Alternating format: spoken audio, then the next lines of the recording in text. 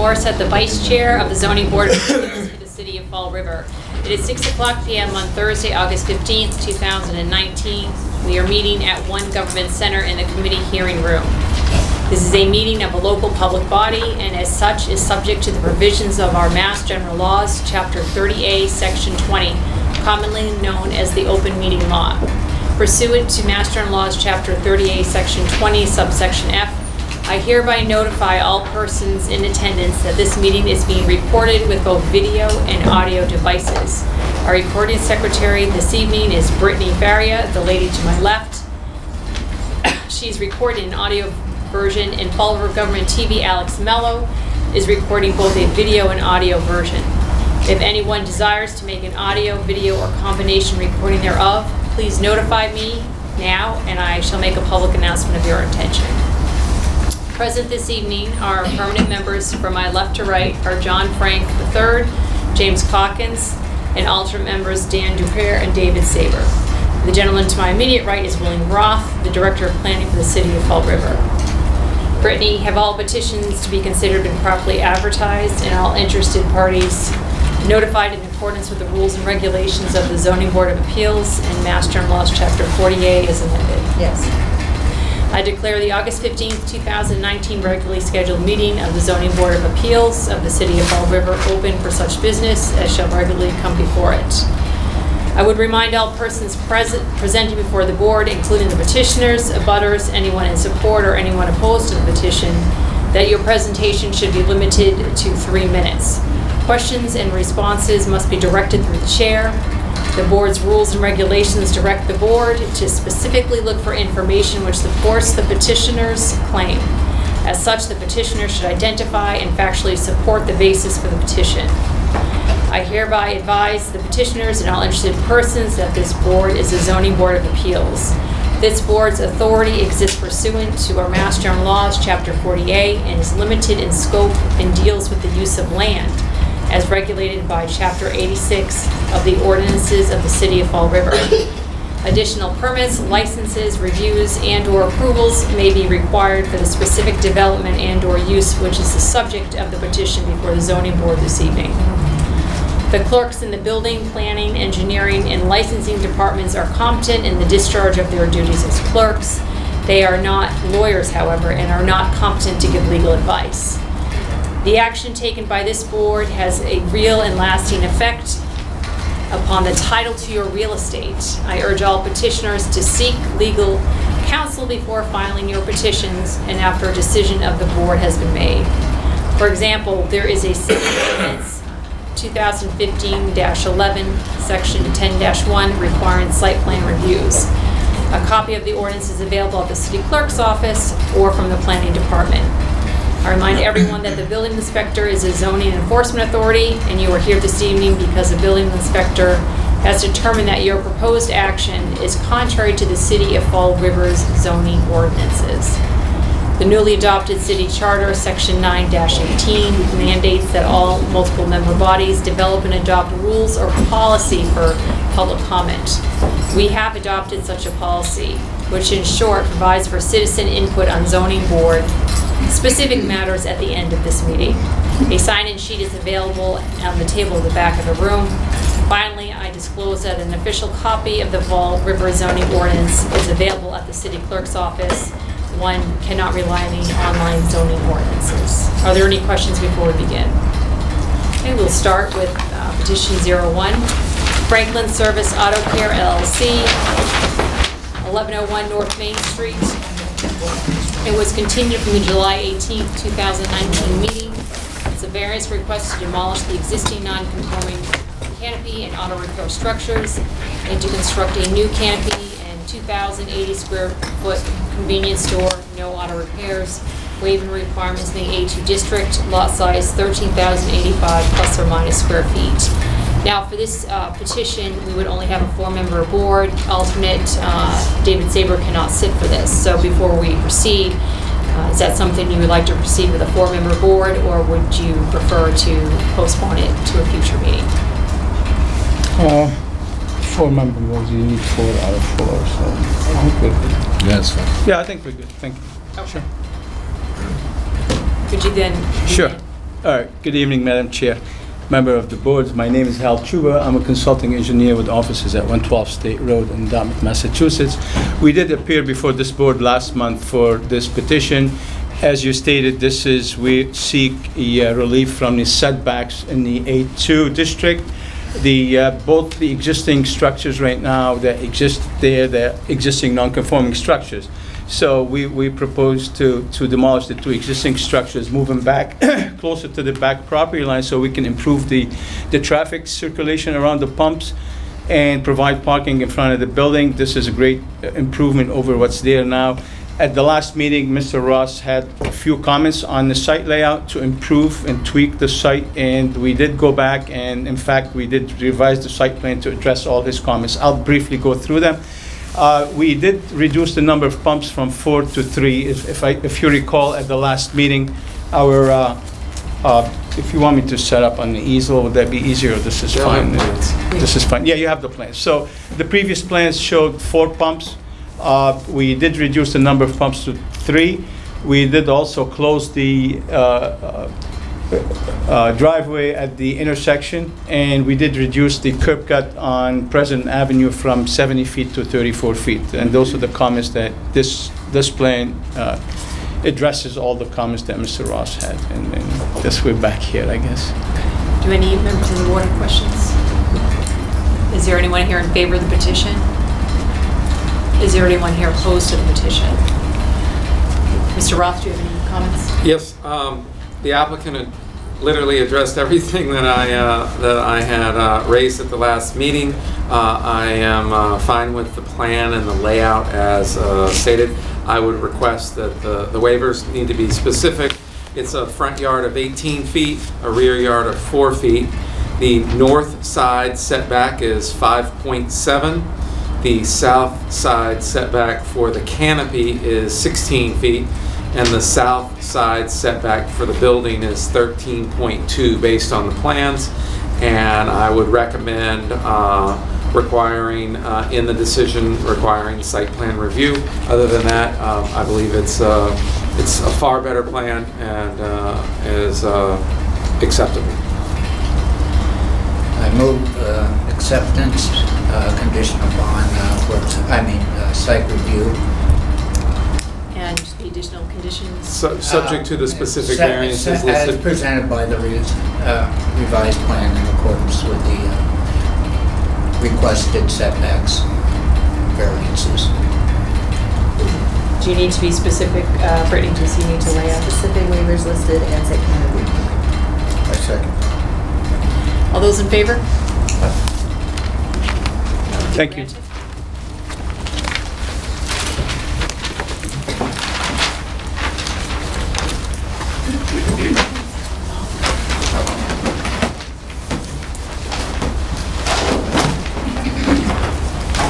The first agenda item is South Coast Capital Investments, 209 Brighton Street, S1538. It's a variance request.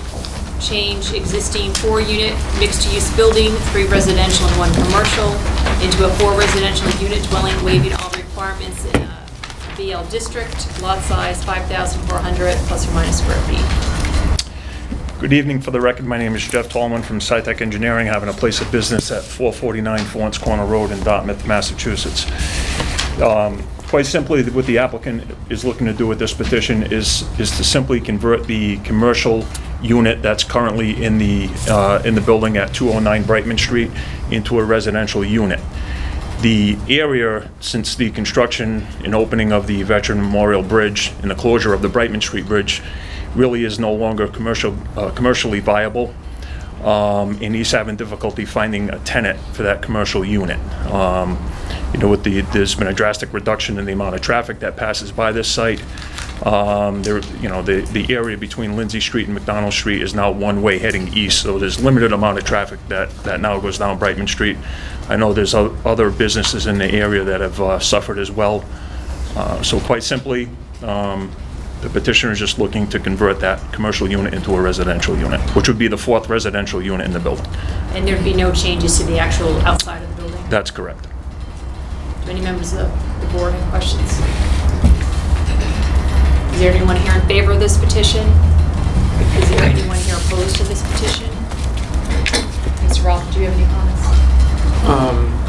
Just one question. 217 is still going to remain, it says existing bakery or former bakery as a commercial building? Yes.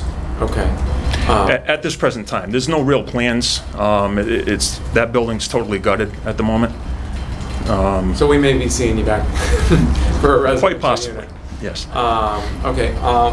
From a planning standpoint, there's no issues. I can't see. We don't see that that there would be an intensity of use going from a commercial unit to a residential unit. Therefore, we have no issues.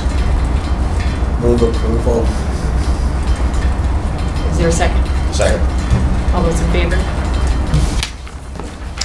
Thank you.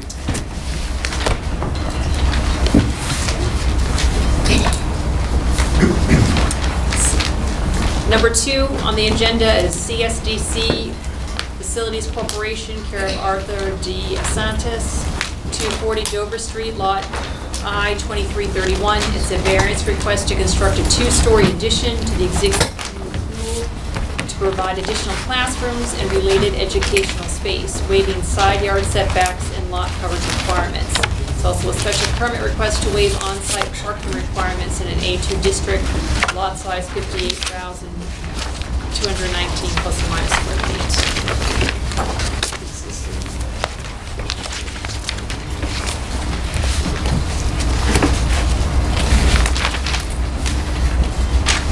Petitioners.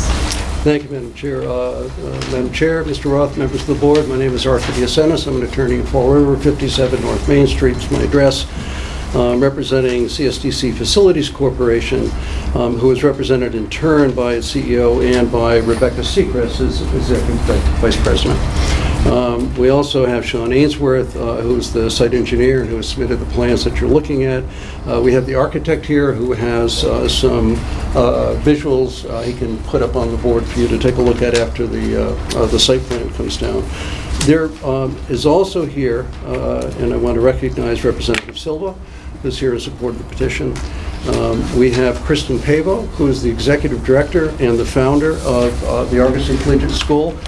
She has with her staff members from the school, she has with her the Parents Association representatives, and she has with her some students who will hopefully learn a little bit about democracy in action tonight. We also have Paul Burke, who is the chair of the Argosy Board, and we have its attorney, Arthur Frank, here as well. Madam Chair, as you indicated, it's a proposal for an extension. It's a 2-story extension that will supply about 10 classrooms. A gymnasium is the big piece of it. It doesn't have a gym yet.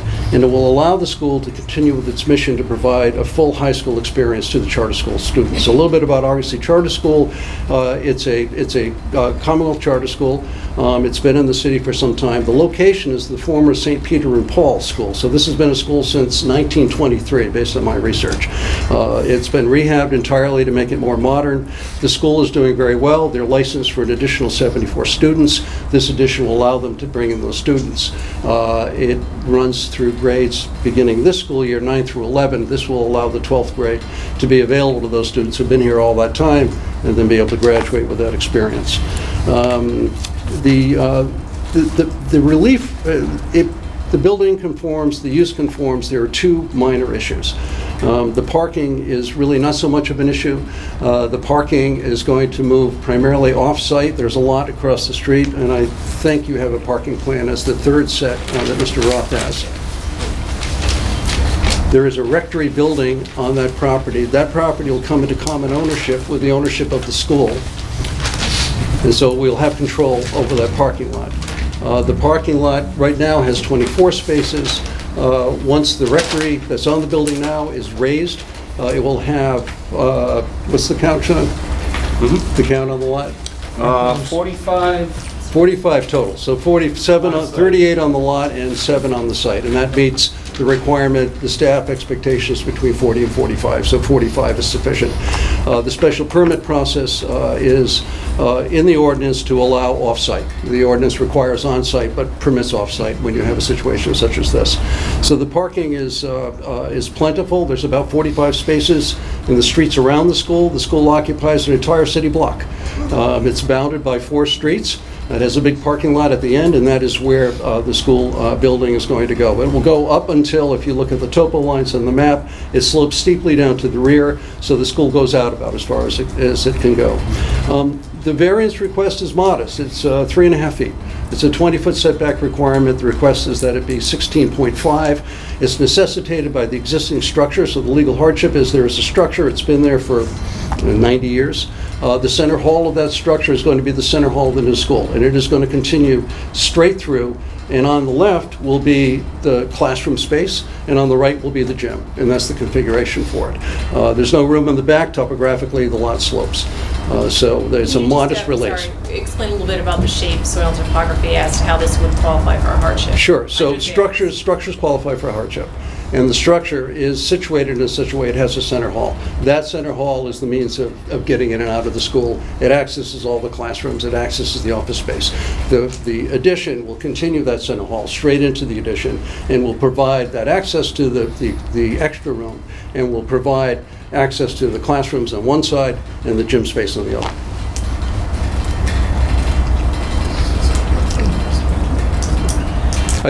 If I might, just a little bit, with the board's indulgence, if I could have Kristen Pavo speak a little bit about the school and what it does. That's fine.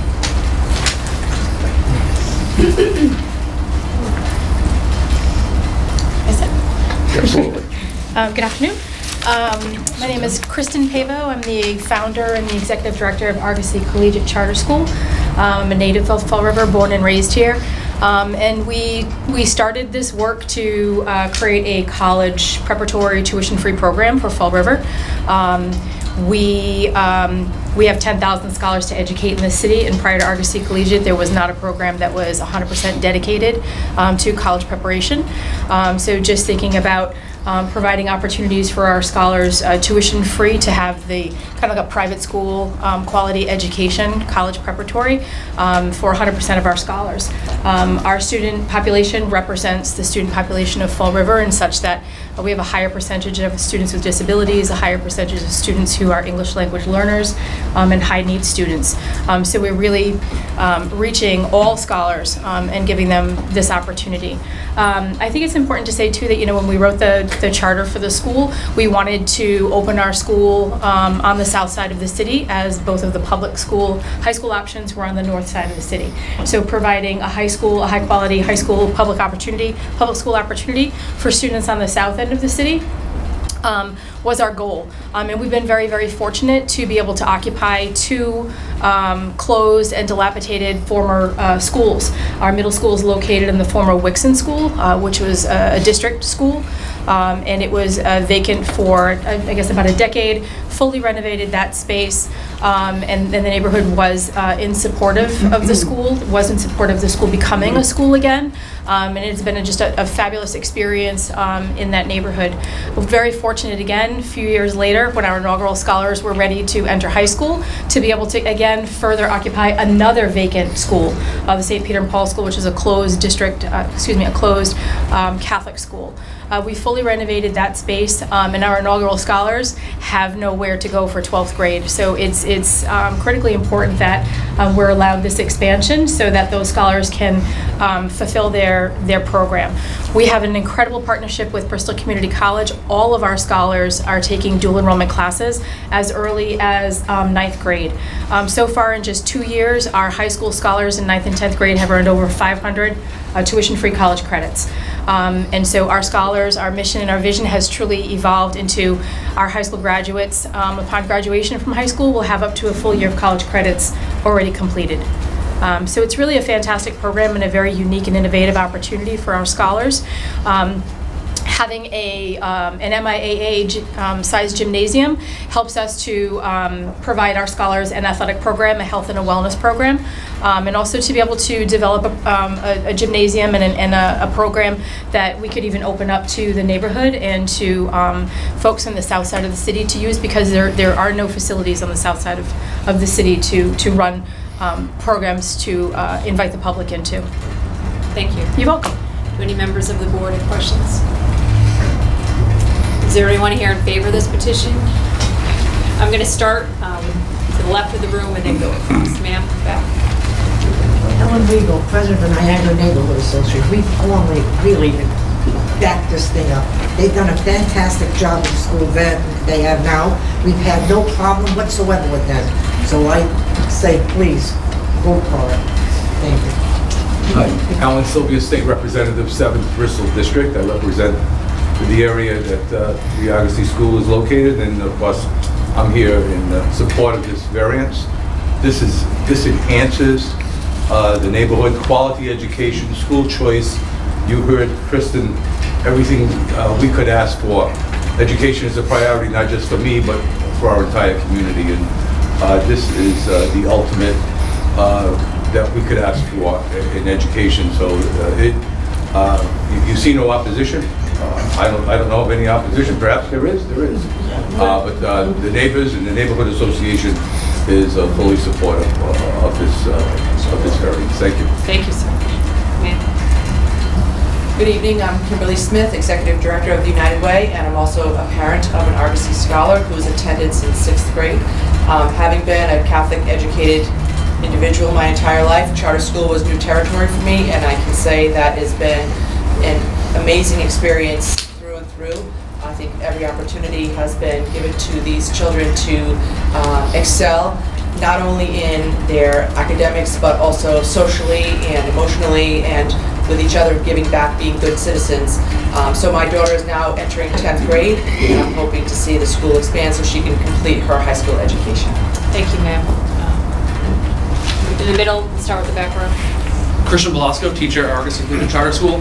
Just wanted to say that the opportunities that we provide scholars is so critically important, and we've really truly made an incredible impact on the community as well as the opportunity to provide with our scholars. So just in full support today of the expansion, which will continue to provide just endless opportunities for the students in Fall River. Joshua Randall, also teacher at Argosy Collegiate Charter High School. Really excited to grow our program. We have just been so focused on academics and the whole high school experience, really getting scholars ready for college, and I think building a space where we can design. I think if you walk into the building today, our high school looks like you're in a college space, and I think furthering that vision is a really exciting opportunity, and having that MIAA gym, not only for our scholars and hopefully to bring into the community is really just a great opportunity for these kids. Thank you. Ma'am. My name is Cheryl Sklar. I am the dean at the high school. Not every scholar succeeds at every traditional high school. Schools like this are needed across the United States, not just in Fall River. That is the importance. This helps to counter the dropout rate in America in Fall River. It not only does that, but we prepare our scholars for life. We give our scholars life skills that are necessary in every day, not only to go to college. So I implore you to say yes, to give all of our scholars and the youth of Fall River a better chance. Thank you. Sir? Sunil Jagannath, the Director of Student Support at the school. Just here tonight to put my full support behind the expansion. Can't speak highly enough about, I've been in education now for close to 15 years. Can't speak highly enough about the mission in the school and the passion that Kristen has for the school and the vision of the school. We have scholars here tonight that are in support of the program, that are continuing and about to fulfill, stepping into that next journey of life and next phase of life and stepping into college. And so as they approach that time, we want to be able to provide them with the full high school experience. And the gym, the additional classroom space would do that. Good afternoon, I'm Michelle Carney. I'm the Director of Curriculum and Instruction at Argosy, and I stand in full support also of the expansion as it serves such an important part of fulfilling the mission and vision of our scholars, experiencing that full high school experience, and that full experience includes that gym. And so just really how important it is that we can contribute to college readiness here at Fall River in this way. Thank you. Next room. Good evening, I'm Anthony Bronco, the principal at Argosy High School, and I have 20 years experience in education in local school systems that were non-charter. And I can tell you that only when I came to Argosy did I finally see such a dedicated staff that really cares about the students. And our scholars they benefit from not only the caring staff, but such a hard-working staff. Our staff, I've never seen teachers work 10, 12 hours by choice, and that's what happens at Argosy. We have, we're different because we have staff that have cell phones on them, because our students know that they can call their teachers until 7 o'clock at night if they have a question on the homework, and I've never seen that before in my entire experience. Our scholars are counting on us to build a gym, because right now they do not have one, and in order to continue building our program and to support our inaugural scholars that were with us since 6th grade, this is what they really need, is a gym and extra space so that we can keep them for 12th grade and see them off to college and be successful. I'm also a Fall River native. My name is Monica Filgo, and I'm the new middle school principal at Argosy, and I'm here in full support, and I really believe in this school and the mission and vision. I just want to highlight that this experience of having that high school gym would really create that full, rich college-like experience and that preparation that our scholars need going from 6th to 12th, and really highlight the investment that we have for our scholars from that grade 6 to 12. So, thank you, sir. Thank you, Madam Chairman. My name is Paul Burke. I'm Chairman of the Board of Trustees and representing our full Board of Trustees, which is a volunteer group of 15 members of the community. We've worked very hard at bringing the school to where it is today, along with the staff and the students that have come here. And this is our last step to put a full high school program together for them. But it's not only that. We transformed the neighborhood from a blighted section to a vibrant school with young people and education there, and we want to be good neighbors. So we're not looking to really change worse, we want to make it better. And this really makes it better for the neighborhood and for our scholars. So it's not just about the scholars, it's for the whole neighborhood. And we appreciate your support for this. Thank you. Attorney Frank Green. Just going to say one thing, thank you. This board has a very unique opportunity to allow what has been a very treasured piece of Fall River's past to continue on as an educational center. All too often, this board is asked to raise a building and go in a different direction. So I think it's admirable that this group of people, not only have invested their time and some of their treasure and talent, and want this school to continue on in the traditions of the schools that have been in Fall River for the last 200 years. Thank you. We'll move to the right of the room. In the back, is there anybody here in favor of this petition? All right, if you could please stand, say your name, your address, and why you're in favor of the petition, please. Lizzie Gonzalez, I actually work at the school. And everything that everyone said is on point. The kids need a gym. I'm Paul De Silva. I'm a grandmother of one of the scholars, and they should have a gym for their health-wise and keep them going. Thank you. Sir? John Furtado. My girlfriend's Missy, she works for the school, and I also have a daughter that's going to be attending their middle school this year. So a school with a gym would, benefit with her. She likes sports. She does a lot of activities. So I'm in support for them having a gym as well. Thank you. Next. I'm Ariel Mira. I'm a scholar at the school.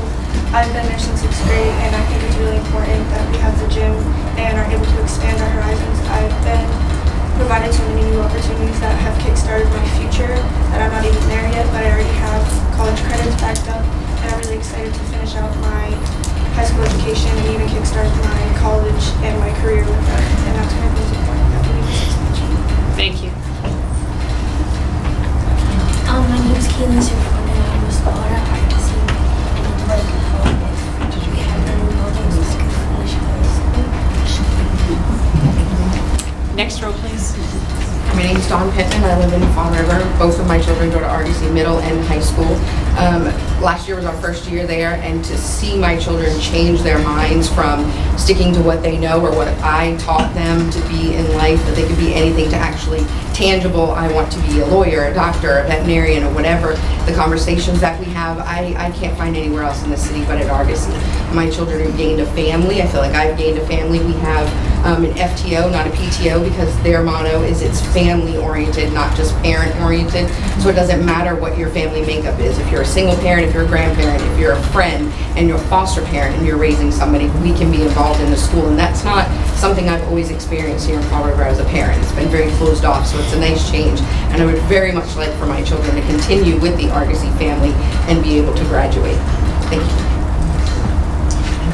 Hi, my name is Eleanor Almeida. I'm a Fall River native, and I raised my daughter, and she's been with the school since 6th grade. I also have my youngest daughter will be starting in the fall.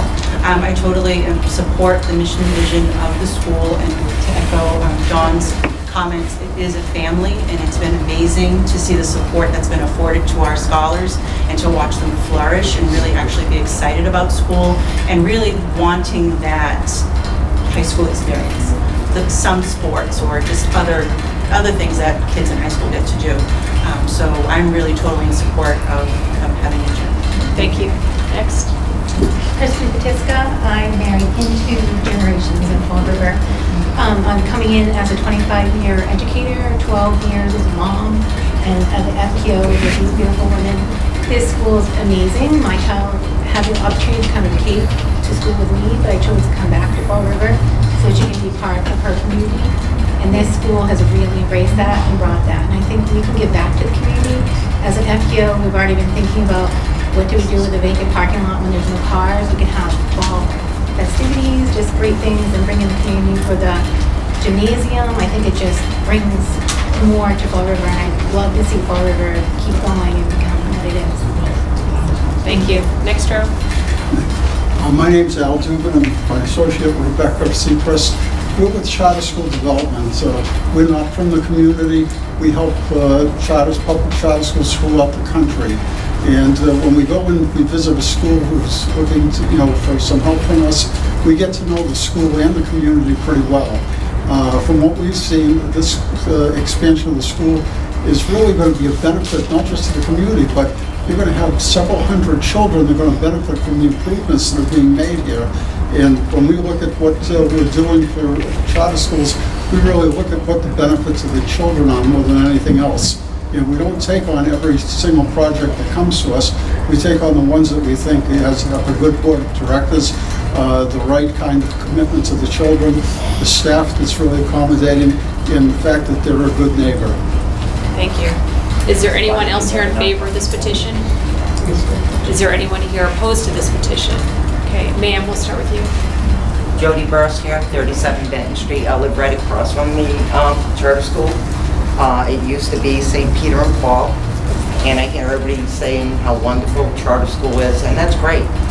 But we also have Durfee, Diamond. There's great schools. My son right now is serving in Iraq for all of you. He's serving this year, graduate of Durfee. I haven't seen him for over a year. And I got my other son. He just graduated with his associates out of Springfield. So there's I don't knock your school. It's great school. But you guys are bad neighbors. You've been really rude with your building. It has been a horrible experience. St. Peter and Paul was beautiful. You guys have been nasty. The parking lot is not empty, opposed to what you guys say, like we can do better. When it was St. Peter and Paul, they did fairs and stuff off season. Now it's just slaughtered with cars with no plates, no front plate, no back plate. They're Rhode Island people. How many are Rhode Island teachers here? Over in here, yeah. Everybody's getting paid in Rhode Island. It's nasty. I got a house across the street, and I do not want another 2-story building to block my only view. And then you're gonna load me up with more friggin' parking issues and rude building. They've been the rudest people I've ever dealt with. I am sorry. I love the school. Education means the world to me. Both my kids are educated. They're serving for you. And don't you ever forget it. My kid's in Afghanistan fighting for all of you. All right? And I've been a decent neighbor. I can't say great because you know what? I haven't been happy with you guys. Other than that, my property, and I got pictures of it, beautiful, clean. I got my friggin' Jay's little signs up. My property is cut along with other members here of Benton Street. We got beautiful property. So for them to say that like it's an impediment, it's not an impediment, it's an impediment. They've been nothing but rude, and I oppose it. I don't want a 2-story structure going up in my only view. I bought a house there to raise my family and my grandkids. I put up a pool. I put up brand fences. I planted rose bushes. I'm out there every day pushing the mower, and I own 2 lots by myself. I take care of it. I sweep the street, and I used to friggin' snowplow the thing for the walkway for St. Peter and Paul. I'll do anything for the schools. I believe in education, but I'm sorry. For people that are Rhode Island residents, sucking our tax dollars, making our money, and they're gonna ruin my neighborhood, it's not an impediment, it's a ruining, and that's, I'm sorry, that's the best I know how to speak. Thank you, ma'am. Next. I feel the same. If you could please stand and identify yourself and your address. I can't stand. Well, I can't. Could you just identify yourself? This is my She doesn't have to stand. She doesn't have to stand. If you could just identify yourself and your address, please. All right, I'm Patricia Franker. I live on the 1st floor on Benton Street. I also have a handicapped husband who can't really go out. I can't go places. That's all I've got is that view. I sit on my front porch. I might as well move across from Nash Street. If you're going to put another 2-story building right in front of my house, I might as well move to New Bedford and live across from the jail. That's all I can say. And as far as the grounds go, we keep our grounds better than the school keeps their grounds. There are weeds this high out across the street. St. Peter and Paul's were out there every week, cutting that grass, doing everything to keep it decent. All they did was cut down the trees and the hell with the rest. And that's the way I feel. I'm stuck. And there's nowhere for me to go because I have a handicapped husband and I'm also handicapped. If you don't believe me, take a ride by the house. There's a ramp out there. That's all we got is the yard. And to block that view, it's not fair. It isn't fair. And like I said, I'm for Argosy schools. I'm for all schools. I didn't go to Argosy school, but I bettered myself. I didn't have to go to Argosy. I went to a regular school, graduated, went to nursing school, did my career. Now I'm retired. What can I say? That's all I got to say. Thank you, ma'am. Just please don't do it. Don't allow it. James Levesque, 289 Manchester Street. I'm a direct abutter to the property, and I may look familiar to you all because I was here 3 months ago. And 3 months ago, the called Elwood or some name, let me try and find it in here, came before the board, Sherwood Education, LLC, to divide the property at 250 Snell Street. I came to the board and I says, how is this going to impact the larger program at Argosy and their expansion? And no one could have an answer, except the lawyer who represented them at the time said, they're going to build a gym on the parking lot where the old church was, on the corner of Dover and Snell Street.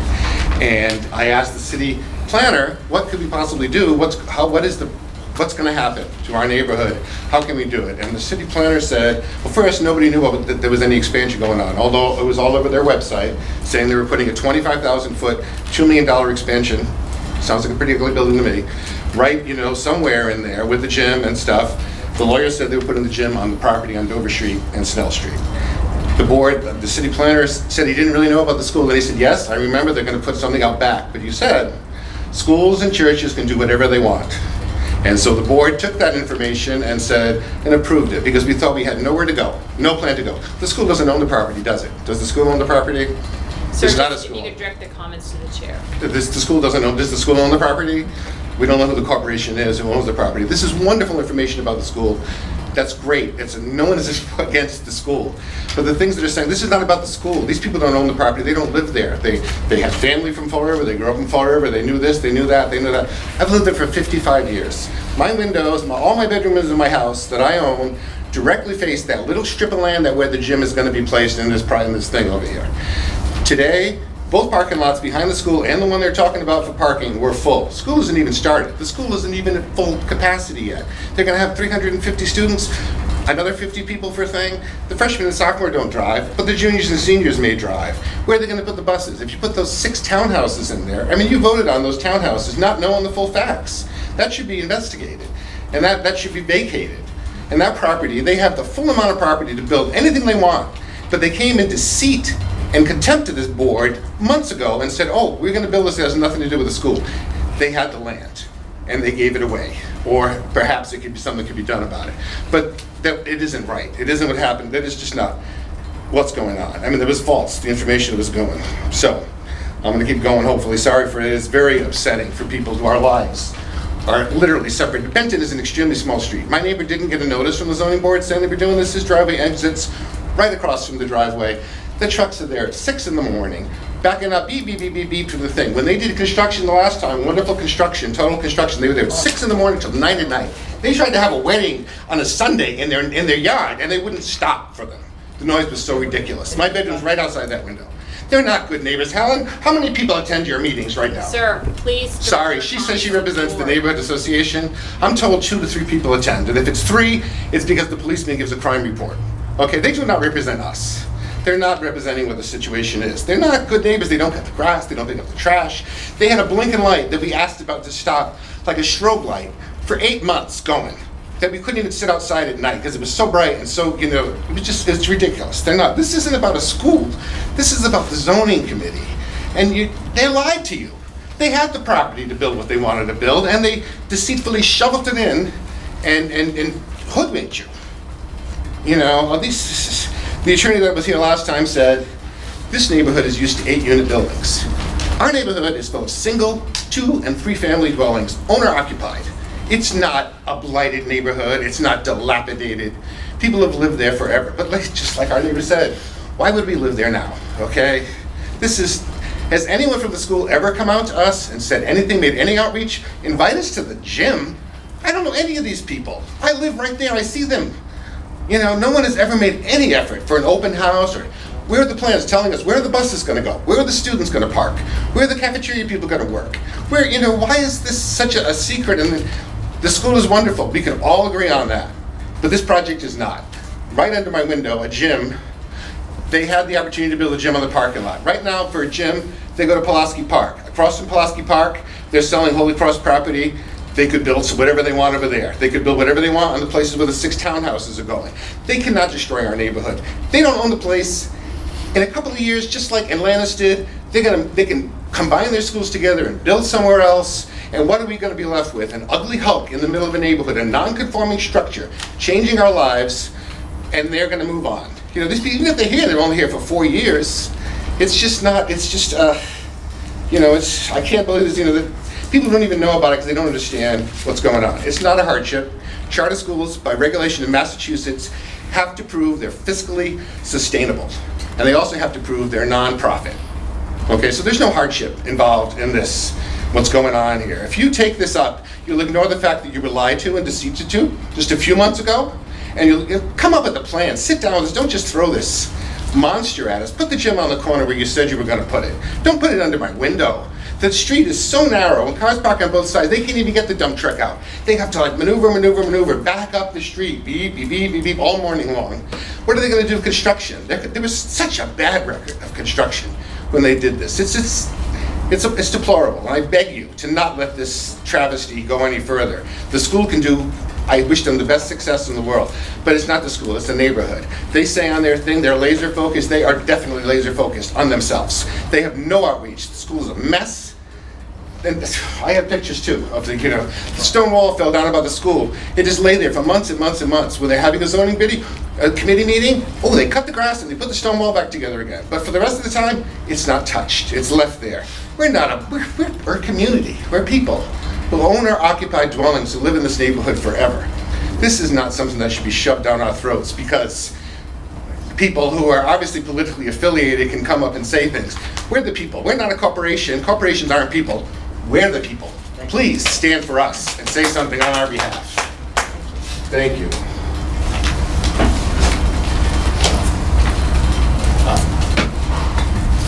Would you like to respond to any of the comments? Excuse me, there might be more. I'm not sure what it is. I'm sorry, is there anybody else opposed to this petition? Sir, would you please stand, state your name and address. So my name is Jonathan Powis, 288 Buckingham Street. Just bought the property about a year ago, and I actually own 2 lots. It extends all the way to Benton Street. I am all in favor of the school, and from what I've heard today, it sounds like an amazing place. It sounds like they've done a great job with what they have so far. And you know, if adding a gym is something that absolutely has to happen for the education of the children, I mean, so be it. Education is the most important thing.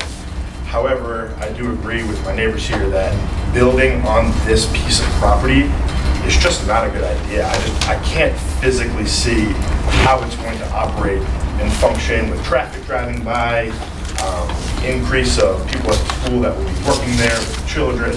I mean, as it is right now, there's no parking. No parking at all. So by expanding this and creating more people here, I just see it being an issue. As far as upkeep of the property goes, I will say that is probably the one negative about the school that I have experienced myself as well. People walk their dogs by there and there's poop all over the sidewalk, things like that. Nobody goes out and cleans it up. The weeds are out of control. The rocks are falling down everywhere. The dump truck several times has had issues where it's bumped and the trash on the road. I've gone out and cleaned it up myself. I have a lot of kids. I don't think they're from the school, but there are a lot of kids in the area that kind of walk through that way, and when they come through that way, they run through my yard as well. So, I don't know. I mean, I am opposed to making the building in that location behind the school. What happens on the other side, like my neighbor Peter was saying, I mean, I think that's a great spot for a lot to be built there. There's tons of space, there's lots of area. If it could be built over there, that'd be great, but to build it directly behind the school and block that whole parking lot, I just don't think it's a good idea. Thank you, sir. Is there anyone else here opposed to this petition? Madam Chair, can we respond to I'm going to give your attorney an opportunity to respond. Well, the complaints appear to be with respect to the neighborhood and clutter. I'm trying to parse out what some of the objections are. Looking at the map, and I assume it's correct. We had Insight do the work, but nearly there's one single family in the neighborhood. So in terms of the character of the neighborhood, there are many 3 families, and there's 2 6 families that are shown on the map. We can't hear you over here. Yeah, can you speak up? The height of the building, which is part of the concern, is permitted in the district. We're not asking for a waiver on height. We're asking for a waiver on, the waiver that matters, I think, is the setback. And it's a 3.5-foot waiver that would put the building further away from the street than most of the other properties in the neighborhood. The hardship relates to the building and it relates to the topography. I'm not sure about the earlier hearing that the neighbor referred to. I wasn't here. It's on tape. The owner of this property owns property across the street. I'm told that he came for a variance to subdivide the lot across the street, which contains the rectory building. When that rectory is raised, that is creating the extra parking for this school. So I'm not really sure I understand the allegation of deceit. I wasn't here and I wasn't involved. You said the rectory was going to be raised. So please let me finish. Sir, You've had your all right. Excuse me, both of you, gentlemen.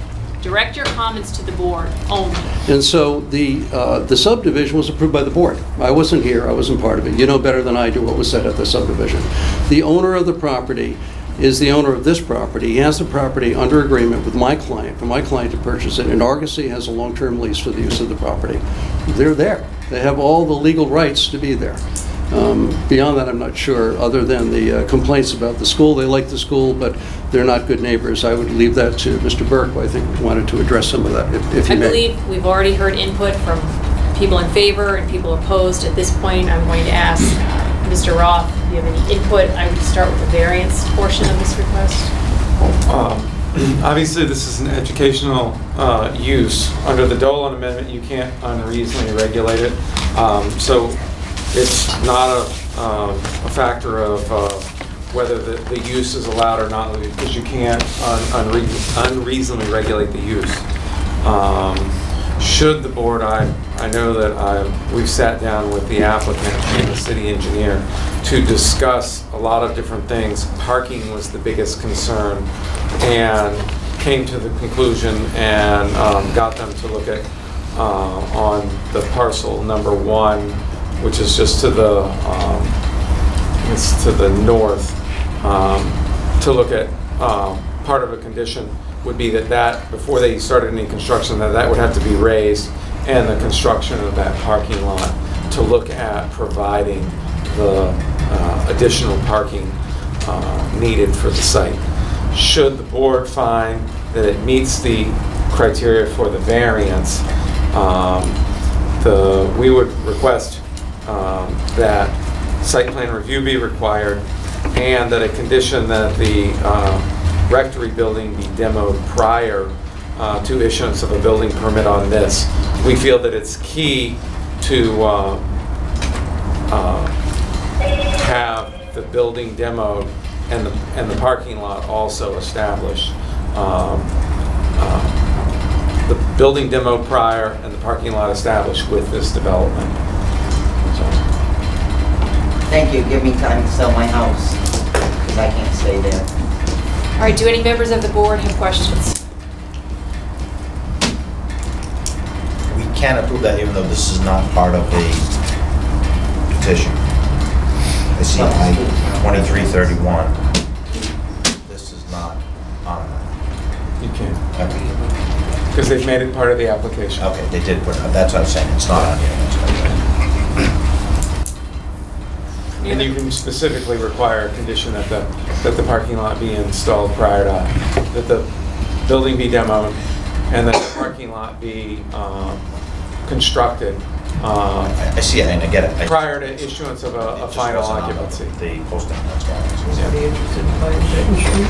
So is the parking for teachers, additional teachers for the high school, or is it? It's for the high school to use. So it's for They can ask students as well? Yes. So the parking requirement is based on 1 space per staff. Staff is estimated between 40 and 45. 45 spaces are being supplied just to be able to meet the outside limit of what they expect to do. That's the total number of spaces you Yes. use is 45? Yes. How many students do we have? 320, I think, or 330. 344 at full enrollment, Three- so it'd be about 150 11 and 12th graders. And we serve in a high poverty community, so many of our scholars are not going to have cars. That's a lie. They're not going to be allowed to bring cars to school. They will be allowed to bring cars, yeah. They But Where are it- they going to but the- put them? They park them all up the street without plates, without stickers, and I got a ticket, because I bought a brand new car, left it out there 24 hours, Ma'am, and got a please. ticket. Do not direct questions to audience members. So at this point, are there any other questions from members of the board? You could continue. Any other questions? At this point, I'm asking the board to consider the variance request. Is there a motion?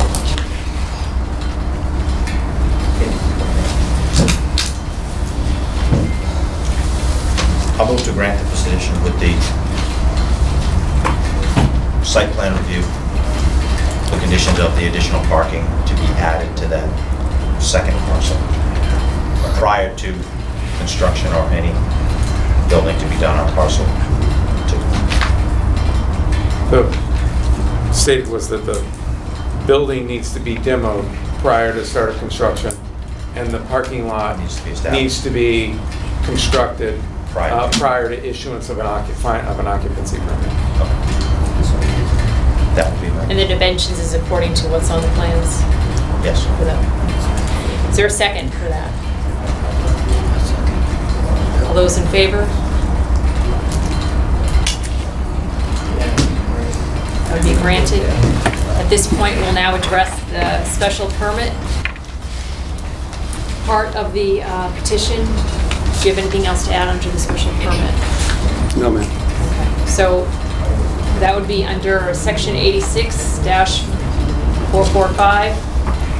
The board, that section indicates that any parking or loading requirements set forth herein may be reduced or modified upon the issuance of a special permit by the Zoning Board of Appeals. If the board finds that the reduction or modification is not inconsistent with public health and safety, or that the reduction or modification promotes a public benefit. So, if we're moving under the special permit, that would be to modify the on-site parking requirements. Is there a motion under the special permit? So moved. Is there a second? Just point of clarification, how are we modifying it? It can't be outside. Oh, the fact that, okay, it's offside, yeah. Okay, I'll second.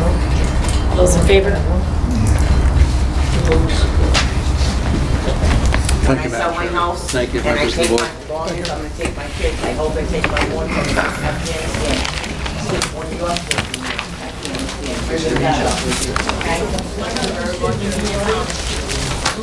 Believe me. He's not being fucking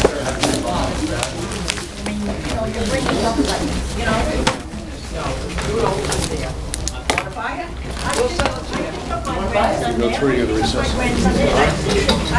We're going to take a 5-minute recess. All those parties could exit the room. With the Zoning Board of Appeals meeting, August 15th, 2019. We will proceed with agenda item number 3.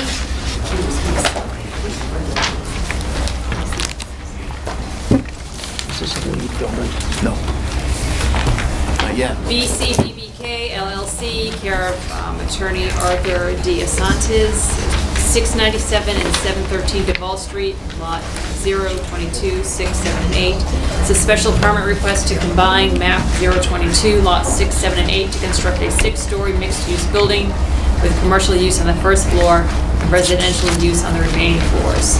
14 one-bedroom and 35 two-bedroom market-rate apartments, providing 62 parking spaces, waiving requirements in a commercial mill district and HD overlay district. Combined lot size is 1 plus or minus acre. The petition is wrong. Petitioner could begin. It's right here.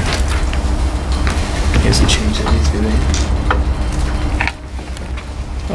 Thank you, Madam Chair, members of the board. For the record, Arthur D. Asantes, 57 North Main Street, Fall River, Mass., representing the applicant and the owner of the property, BCBBK LLC. BCBBK LLC is a limited liability company, and its 2 members are Robert Karam, and he is here in the room, and Bakos Bank, and is represented by its Executive Vice President and COO, Jim Wallace, and he is here as well. Also, we have the project engineer, Rich Rayam, who is the chief engineer and owner and operator of Prime Engineering. And we have ZDS Architects, represented by Eric Zwinner and Julie Bartlett, and they're here as well. May I have a moment, Madam Chair, just to confer on the, on the petition? Yes. Come back. In our petition, in the actual application, we said 35 two-bedroom and 14 one-bedroom. And it's just the reverse. 35 one-bedroom, 14 two-bedroom. So it should be 35 one and 14 two. Yeah. Just a scrivener's error. Yeah.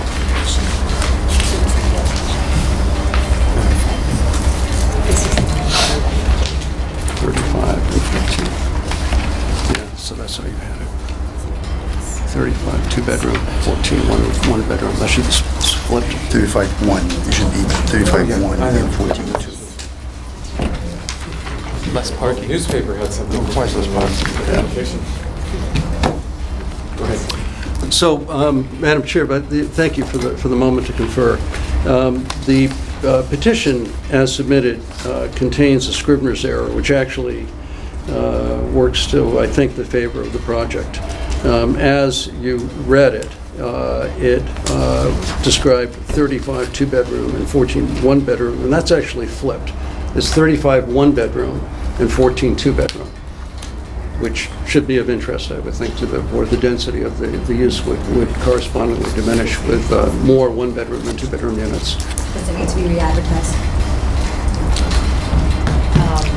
I would respectfully submit that we could proceed because it is a lesser, it's lesser included in that, and it's less burdensome for the site. So my concern is that it has been advertised the opposite. So to be legal, does Mr. Roth have any comments?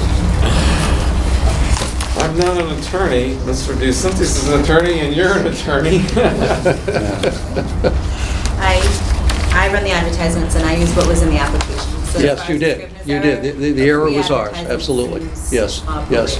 What I'm suggesting is that we could proceed with that and then make an oral modification that is less of a request for a waiver than that's been permitted. It's a lesser density. Lesser density. Yeah, it's a lesser density. If I may speak, Rich Ray on Prime Engineering, the zoning code talks about residential units. It doesn't differentiate the required parking on whether it's 1, 2, 3, or 4. It just says per residential unit there shall be 2. So the required amount of parking and our proposed amount of parking is the same. It's just a detail. It's not relevant to the zoning code. No, I understand, but it was advertised a certain way, and that's not what the petition is going forward as. So I think we'd be prepared to proceed as advertised, but we would consider an amendment if required by the board that the bedroom count be switched. So there be more 1-bedrooms than there are 2-bedrooms. They could proceed at their own error.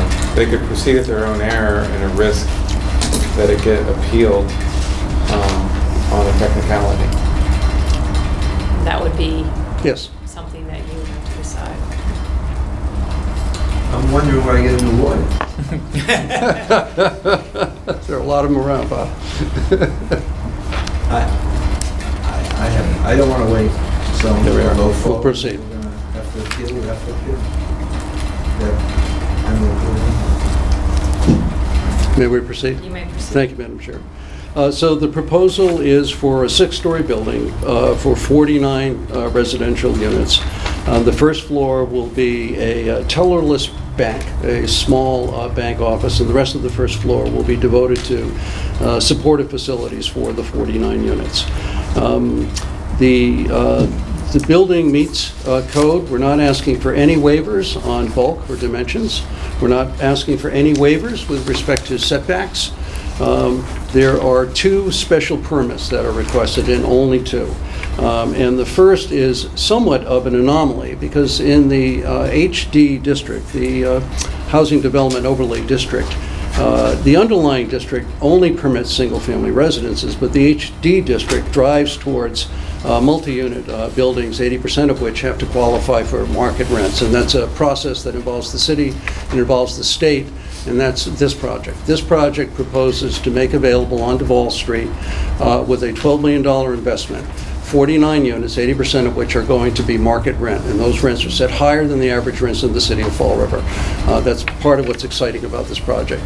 The remaining units, the 9 remaining units, will be workforce housing.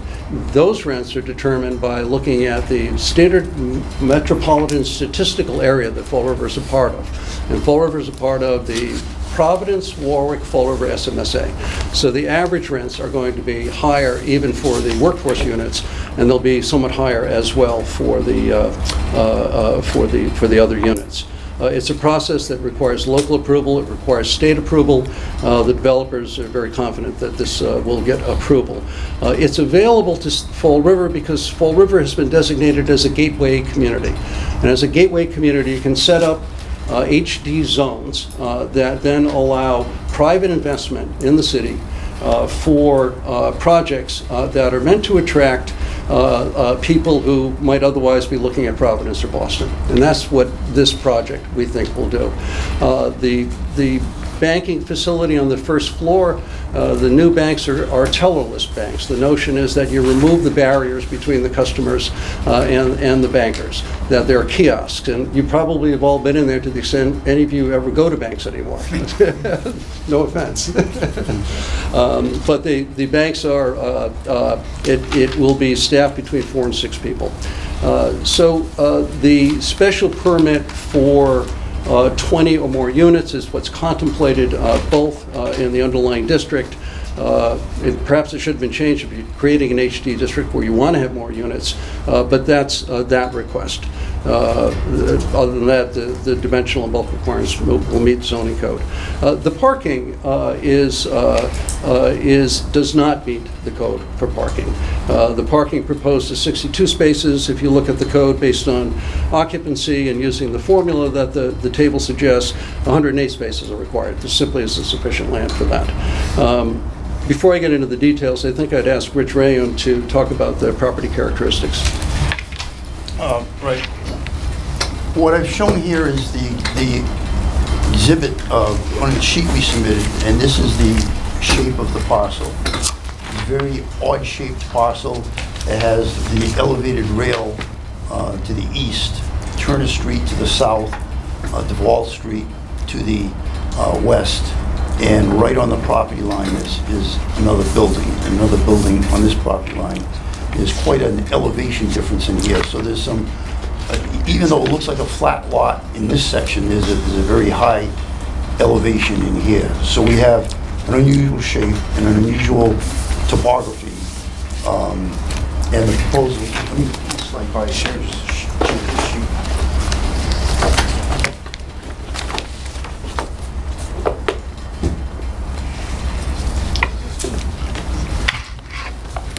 This was a site plan which is also submitted to you.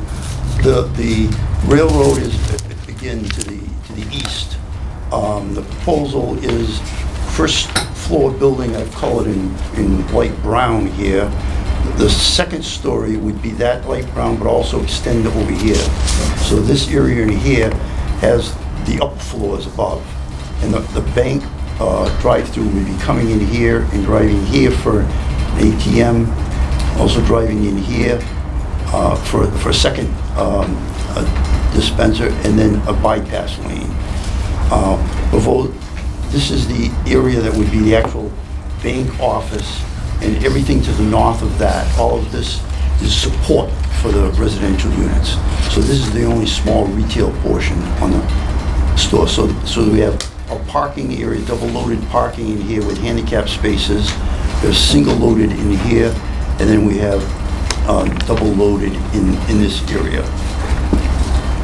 So this would be an exit and entrance onto Turner Street, and it would be an exit only onto Duval. And the green I've shown in here is the landscaping that encompasses.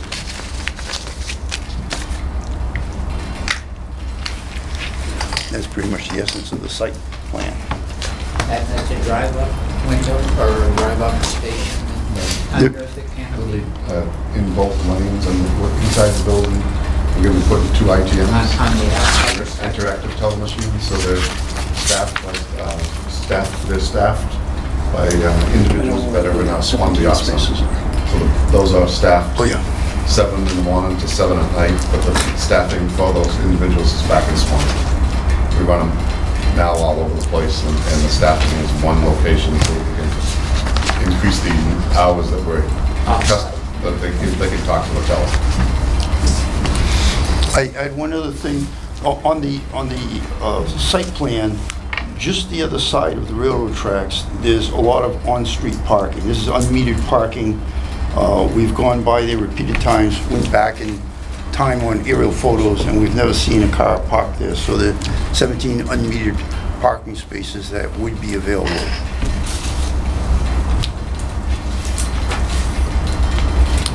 Madam Chair, the architects might want to talk about the building a little bit.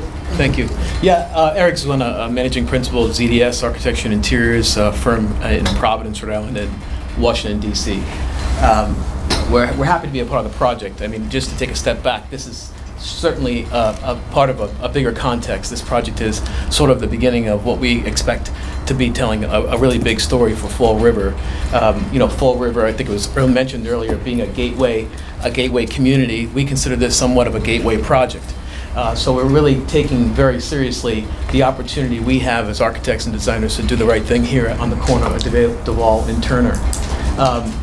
Before I talk about the details of the finishes, you know,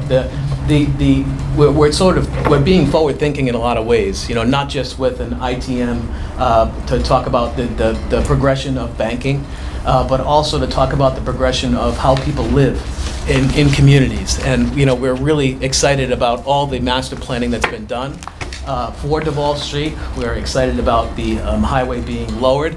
We're excited about the views that are created, and we certainly took some time to think about what are some of the amenities of this building that would be important to the people who live here.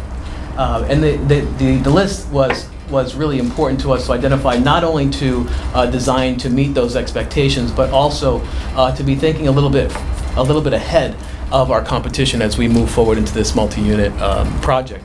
The key amenities that we thought were critical were bike storage. We thought that was really important for our inhabitants. We're really thrilled that we have a bank on the first floor to help with maybe a younger community who's thinking about financial planning or wealth management, and using this bank as an opportunity not just to go in and deposit a check or extract money, because those days are over, but to also be thinking about this bank as a place for people to grow and to have an amenity in their building that they could utilize from a financial aspect. Fitness was also something that was important to these expectations, this wish list of items. We found a beautiful spot on the first floor for that. And community living, as apartments sometimes get smaller in many urban areas, not that this is such a densely urban area, but we thought that a community space that was up on one of the higher floors that had a view over to the water was important, and that's something you see in the rendering happening right up here. And it was refreshing to have the ownership support to not get to stick as many units as we possibly could in this building, but instead to develop a project that we all were really satisfied with and thought would be special. And so we think we've accomplished that. The bank also, the forward thinking and the technology that we are embracing here at the bank also allows us to push this drive-through off of the intersection, which makes for the whole site just to be a little bit safer with vehicular traffic and pedestrians. It also allows us to have this beautiful front green corner that really announces this project and again, acts as somewhat of a gateway. All while really embracing the railroad and what's happening in the near future. We hope that would be an additional amenity that might even reduce the need for a vehicle even less. So with all that said, we really didn't think that the reduction of parking was going to be a problem. In fact, we were sort of celebrating the fact that we didn't need it. And at the end of the day, as you all know, this is a market decision to have less parking. It's up to the owners to really rent these units with less parking, but we think that we'll have no problem doing so. We're really excited about the project. I certainly can talk about finishes really quickly. We're talking about a beautiful porcelain stone base. We have beautiful metal panels that are marching up the building in key areas. This is a combination of cementitious products that are happening on the majority of the building's facade. And lighting is something that we're really excited about here. Again, just to really mark this residence as a destination for future inhabitants. And if you have more questions about materiality, I'm happy to talk about that. 49 units, 35 one-bedroom, 14 two-bedroom. We think we have the right mix, and we're really excited about how things are coming together. So we're here to answer any questions you might have. I have some additional data from the census and an assessment that was done specifically in Fall River, showing the number of vehicles owned by people in rental units in Fall River. And the first table shows that 26% of the renters in Fall River have 0 vehicles, 52% have 1, 17.5 have 2, and 4.21 have 3 or more. So in the second table, I just multiplied the 49 units by each of those, and in the bottom line of that second table, it shows that based on that Fall River average, there would be 50 vehicles owned by the tenants. So on the second page, I'm showing renters owned vehicles 50, allotment for visitors 8, bank employees 2, bank customers 2, not as part of the drive-in 2, showing a total peak demand of 62, and the on-site parking they were providing is 62. And I note in the final paragraph that the bank hours tend to be offset from when the tenant demand is, that most of the tenants are there nights and weekends, and the bank is mostly open during the day. So there is some capability of that shared parking, in addition to the 17 off-site non-metered parking spaces. And when the attachment, I'm just showing the actual data source.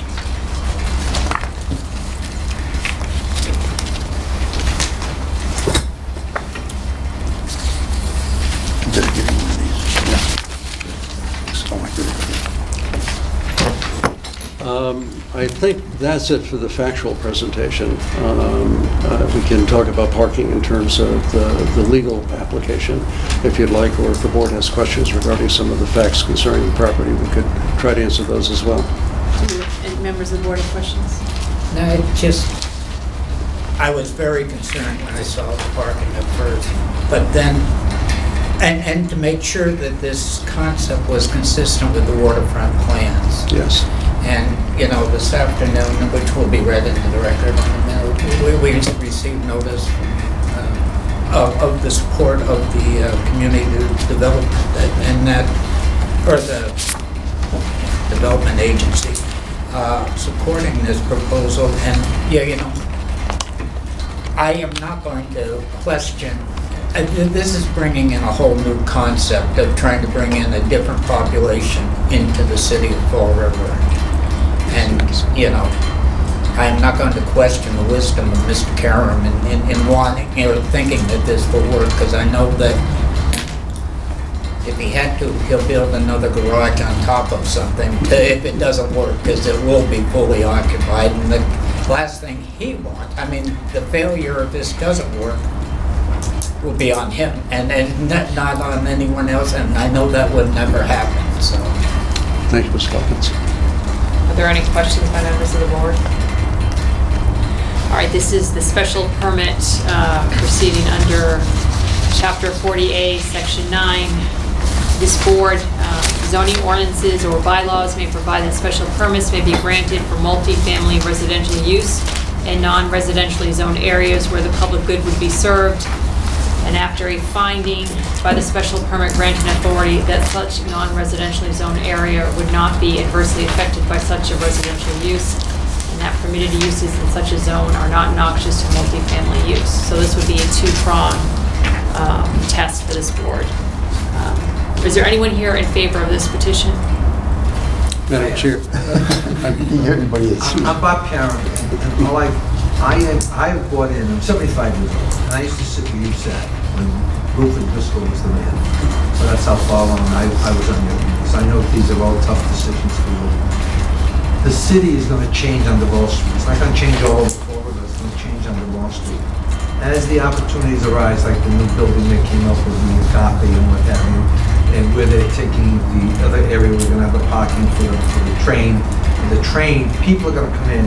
And we've done a lot of studies, and a lot of those people are going to be young professionals. When we say other people coming from out of town, we don't just think it's going to be people without jobs coming from out of town. There's going to be people that are choosing the economics of the waterfront of Fall River versus the economics of the waterfront of Providence or Newport or elsewhere.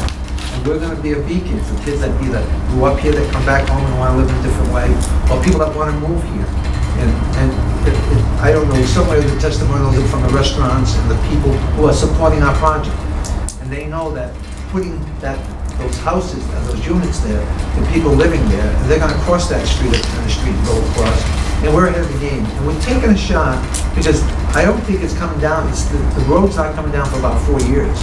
And we're saying we want to be the first one there. We want to put our stake in the ground and establish ourselves with a new way of living in Fall River for people who aren't going to live in a 4-bedroom apartment or someplace else like that. And I think we've done it right.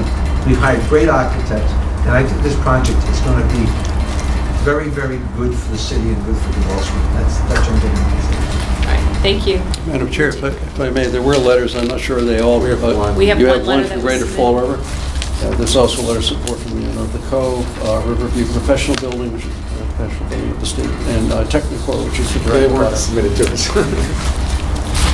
We did receive a letter from the Greater Fall River Development Corporation signed by R. Christian LaFrance, who's the president, 2 members of the Zoning Board of Appeals. On behalf of the Greater Fall River Development Corporation, I write in support of the proposal by BCPPK to construct a 6-story mixed-use building with commercial use of the first floor and residential units on the remaining floors at the property located at the corner of Duval Street and Turner Street. The commitment to market rate housing for nearly all of the residential units is part of a forward-looking vision for what Fall River can become. I reviewed the plans and the proposal and believe that once constructed, the project will become an excellent addition to the city's waterfront area and will do much to further the city's vision for its waterfront development. We give our enthusiastic support to the project in spite of the limited on-site parking. We are all too keenly aware of the parking issues in and near the city's waterfront area.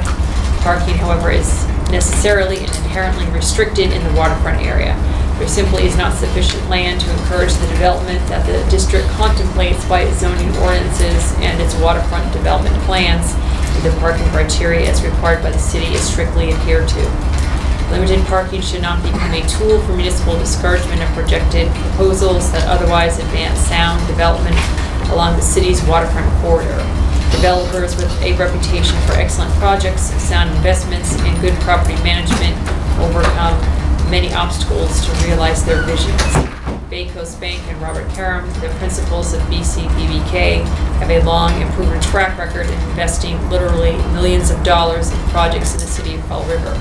Projects that are viable, sustainable, and projects the city can be proud of. Their proven track record of successful developments demonstrates that once built, the project will undoubtedly be successful and an asset to our city. We urge the zoning board of appeals to consider favorably the petition. Signed, R. Christian LaFrance. We're now submitting 3 additional letters.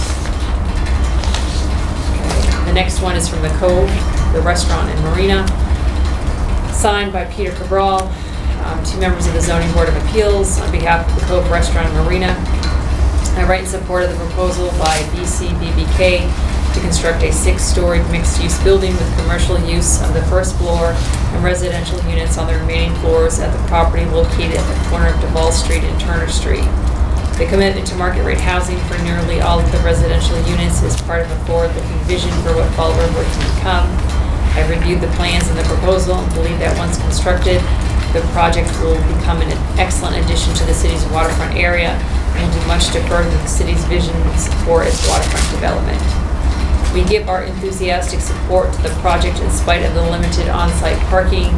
We are all too keenly aware of the parking issues in and near the city's waterfront area. Parking, however, is necessarily and inherently restricted in waterfront area. There simply is not sufficient land to encourage the development that the district contemplates by its zoning ordinances and its waterfront development plans if the parking criteria as required by the city is strictly adhered to. Limited parking should not become a tool for municipal discouragement of project proposals that otherwise advance sound development along the city's waterfront corridor. Developers with reputation for excellent projects, sound investments, and good property management overcome many obstacles to realize their visions. Bay Coast Bank and Robert Karam, the principals of BCBBK, have a long and proven track record in investing literally millions of dollars in projects in the city of Fall River, projects that are viable, sustainable, and projects the city can be proud of. Their proven track record of successful developments demonstrates that once built, the project will undoubtedly be successful and an asset to our city. We urge the Zoning Board of Appeals to consider favorably the petition. Madam Chair, we would stipulate that each of the letters are substantially identical. Yes. They want to support it, but they don't want to write the letters. Somebody wrote it. All right, the next, I will not, it is word for word almost the same. Riverview Professional Building, that is also submitted by Peter Cabral. And then a letter of support from Philip Pelletier, CEO of Technicord Contracting Incorporated. Again, the language is almost verbatim in support. Is there anyone here opposed to this petition? Do any members of the board have questions, any further questions regarding the parking or other issues? Okay, then at this point, considering this is the 2-pronged test, the first part being there has to be a finding by this board that the special permit granting authority that such non-residentially zoned area would not be adversely affected by such a residential use. I move that the board finds that the use of this property as presented would not be more detrimental to the area, and that it should be approved for a special permit. And you are applying for 2 special permits, so the first one we're dealing with would be the 49 units. the 49 units, yes. Is there- Okay, well, on that, let me continue and with an amendment that we approve it subject to the requested revision. If I could put you on hold for a minute, Yeah. I'm sorry, I forgot to ask Mr. Roth if he has any comments about I just want to say that the administration is in support of this application. You've got an area of town that is somewhat blighted and is going to be in significant transition with when Route 79 is taken down to a boulevard. This area will not be cut off from the water. The waterfront and urban renewal plan envisions this type of development. This development is also very close to the contemplated commuter rail station. It's within a few hundred yards of a walking distance, which is well within the standard commuter section. I did want to point out that you do have 2 special permits in front of you. The one that you're getting ready to deal with is regarding the use. And now that with the revision, and I can talk about the parking, so the decision you would need to make, I recommend, for the special permit on the use is that the 14 2-bedrooms and the 39 1-bedroom units. 35. I'm sorry, 35 for a total of 49 units, market rate housing units per Mass General Law, Chapter 40B, in their application would meet the test and requirement. And I would request that it be specific to the application that they submitted, just correcting the numbers. That's exactly where I was going. Okay. With that second portion, that this approval is subject to a revision and a resubmission of the application to call for 35 1-bedroom units, 14 2-bedroom units, for a total of 49 units. And per their application, market rate units per at market rate. Oh, well, 80% market rate. Yes. Yes, Mr. Evans. So just for clarification, I think just so I understand, the motion is... Well, you've applied for 2 special permits, correct? Yes, and the motion is on the 49, and Yes. the board stipulation is going to be that it'll be 14 2-bedrooms and 35 1-bedrooms. Yes. Yes. Thank you. So we'll vote on that first special permit request. There's been a motion by Mr. Hawkins. Is there a second? Second. All those in favor? And now the board needs to find on that first special permit request that the permitted uses in such a zone are not noxious to multifamily use. Are not noxious to a multifamily use. Is there a motion? So moved. Is there a second? Okay, all those in favor? So then your first special permit request has been granted. We'll now address the second special permit that deals with the parking.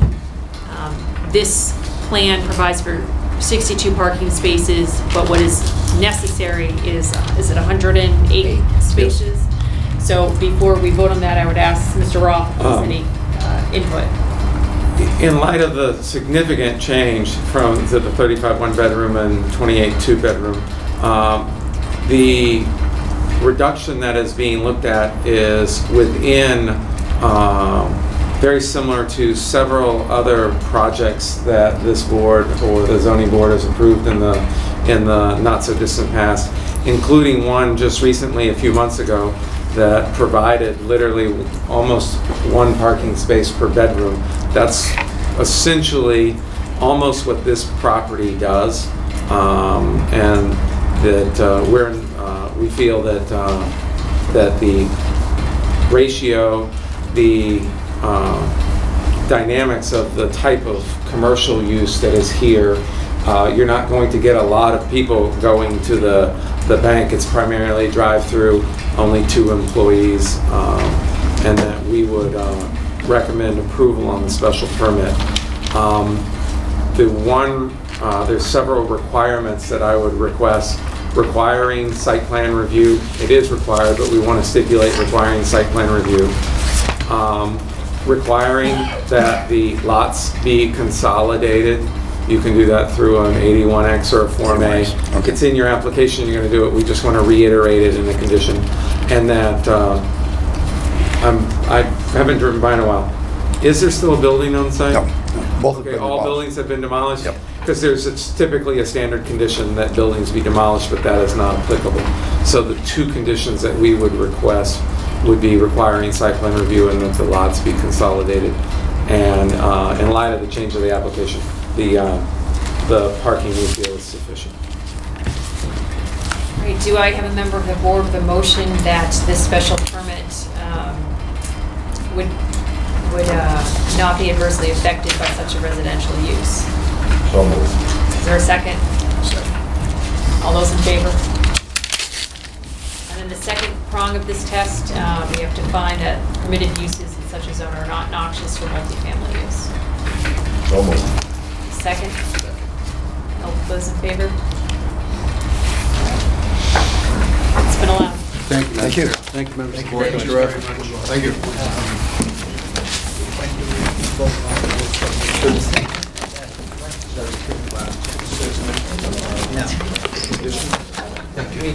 Special permit conditions. Thank you very much. Oh. If we could just reopen, I'm sorry. What? I can't thank you We yet. didn't have those two conditions included in the motion. So amendment. I'm sorry. Site plan. Site plan review and the lots be consolidated. Accepted. Is that? Yes. Is there a motion? I'll amend my motion to that. Second? Second. All those in favor? Thank you. Thank you. Thank you. Appreciate your work. Thank you. Agenda item number 4, citizen input. Nobody has signed up for this. Signed up. And then agenda item number 5, approval of minutes from the June We're still finishing. 20th, 2019 meeting. Move approval of the June, the waiver of the reading and approval of the June Second. 20th meeting. I was here. Second. All those in favor? These minutes are approved. We are now officially adjourned for the evening.